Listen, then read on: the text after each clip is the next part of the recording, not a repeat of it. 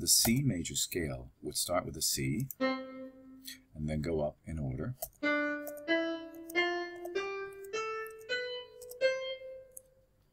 So these 8 notes would make up the C major scale. Would be a tone, tone, semitone, tone, tone, tone, and semitone. And any major scale will look like that. But for your composition, you're not going to want a major scale. You're going to want to use a blues scale. And that is slightly different.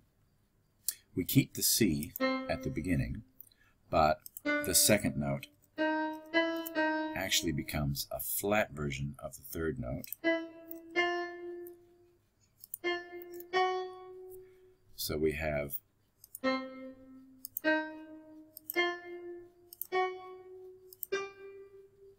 and this one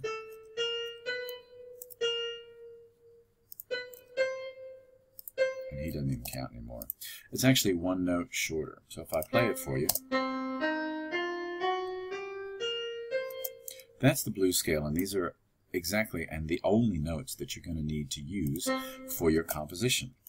C, E flat,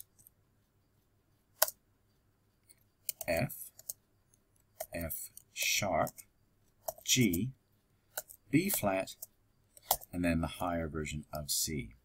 So this is your blues scale. All you need to do is use these pitches and use them with slightly different rhythms to make it interesting. And I'll show you that in another video.